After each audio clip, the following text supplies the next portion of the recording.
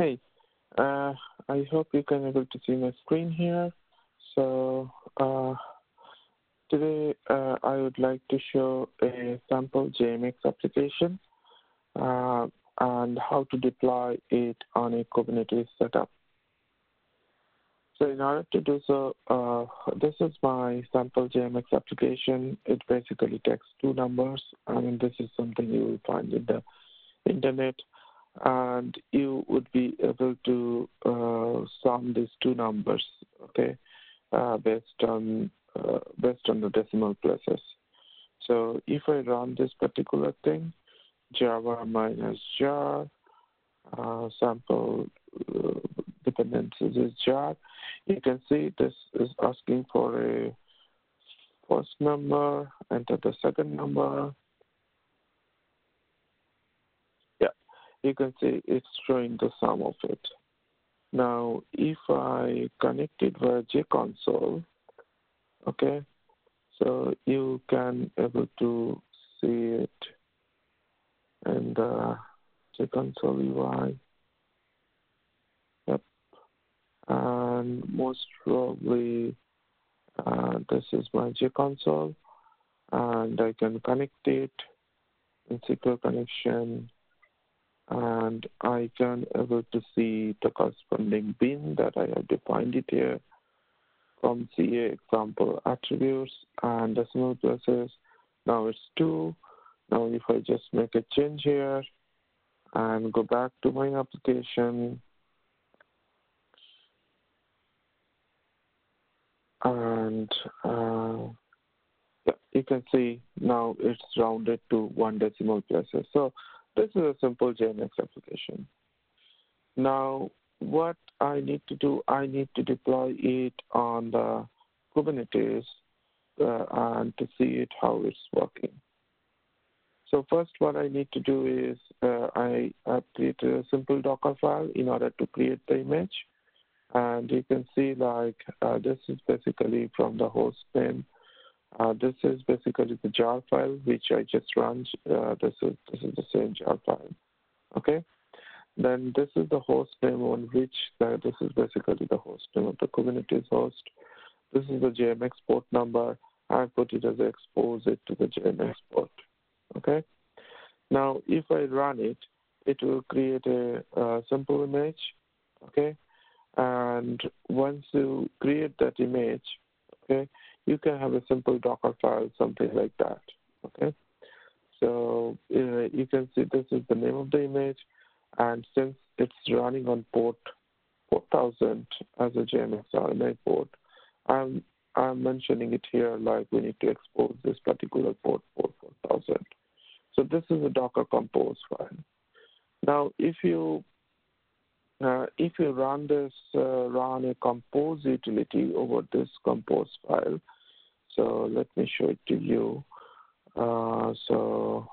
Let me stop the JConsole for the time being. Yep. So it's done. Let me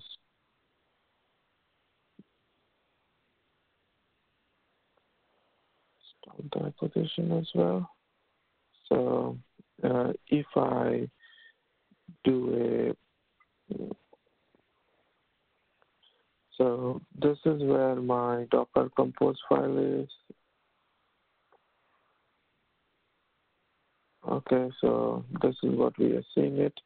And there's a utility called Compose, and you just convert it, Docker Compose.yml. Okay, sorry, you need to put that particular -f command, and you will see like it will create basically one deployment and one service. Okay.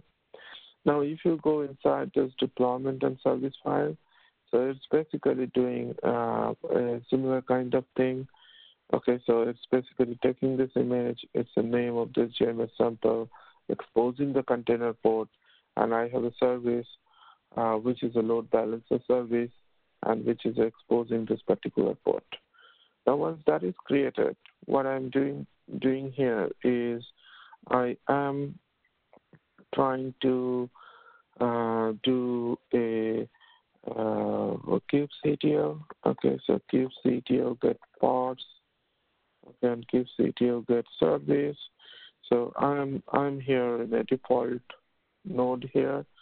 So now if I do kubectl create -f, and if I do a deployment YML, and the service YML, okay, both of them are created.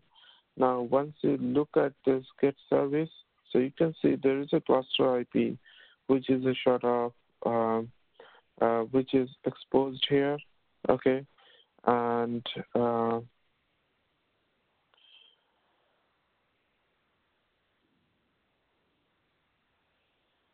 yeah, so there is a cluster IP which is exposed here, and if you do kubectl get ports, okay, so you get JMX sample that is the particular port.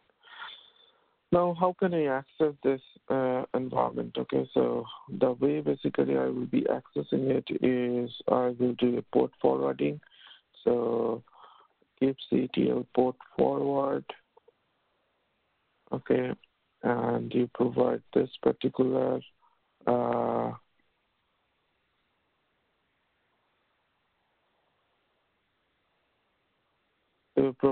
so it's saying that it's forwarded, the 4000 port, which is sort of exposed here, is being forwarded to this particular.